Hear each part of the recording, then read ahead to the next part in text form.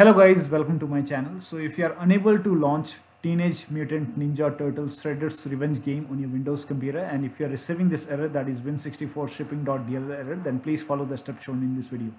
First step is to copy this link. The link is provided in the video description. Open this link in a browser. It will take you to Microsoft website. Here you can see Visual Studio 2015, 17, 19 and 22. Scroll down.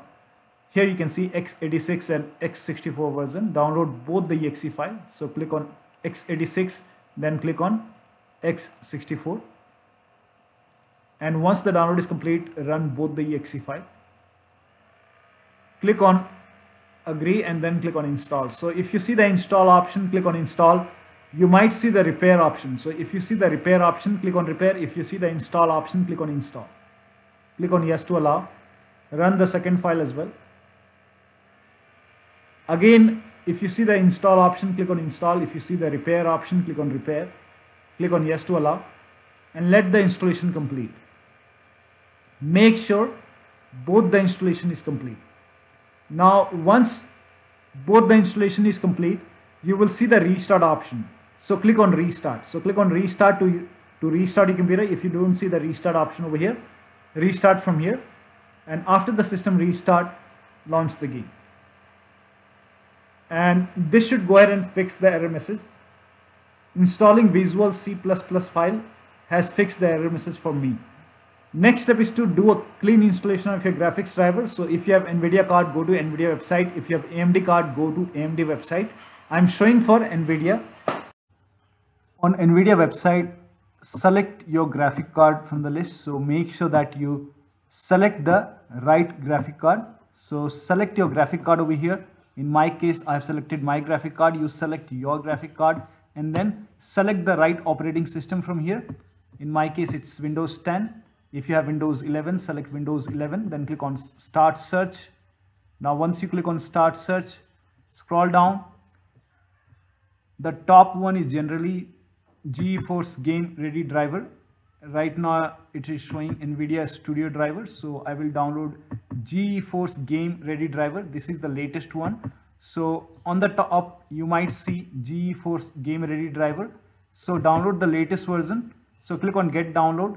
And then once the download is complete, run this exe file. Click on Yes to allow. And then click on OK. And let the process complete.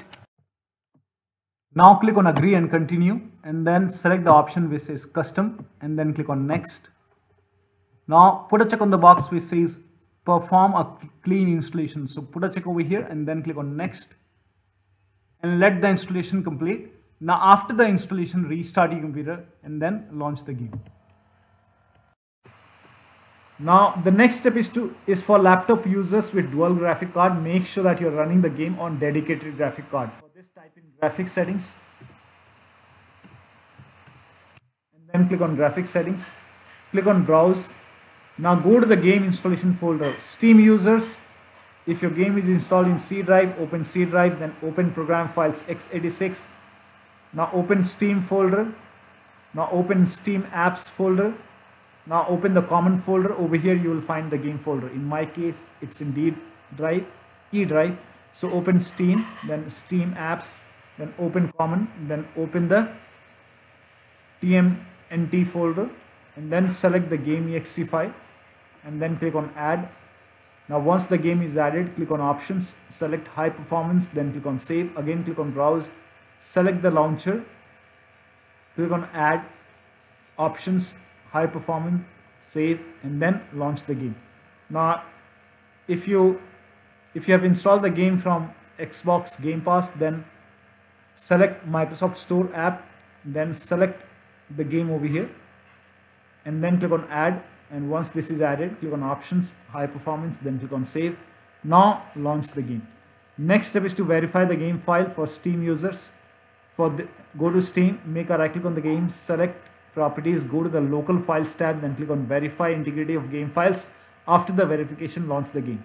For Xbox Game Pass user, select the game over here, make a right click, then click on manage, then go to files, then click on verify and repair, and after the verification, launch the game. So one of the steps should help you to get rid of this error. So that'll be all. Thank you so much for your time, and please like this video and subscribe to my channel.